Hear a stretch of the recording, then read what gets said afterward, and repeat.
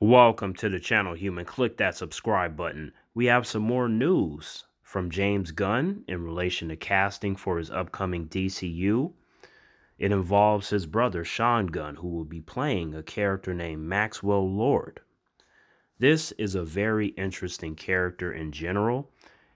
As far as Sean Gunn goes as an actor, from what I've seen of him in various projects, I think he has a lot of untapped potential as an actor, and this will let us know if he is a good actor or not. And I'm pretty sure James Gunn is going to give him some good stuff to work with, but no matter how good the material is, either the actor is good or the actor is not. So I'm very curious to see what Sean Gunn is going to do with the Maxwell Lord character and the direction they're going to take the character in and how often we see such a character. So I'm excited for James Gunn's DCU, even though some of the projects appear to be quite weird and all over the place.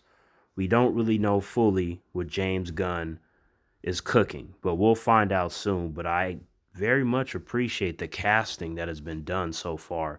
At least that aspect has been on point. Terrence out.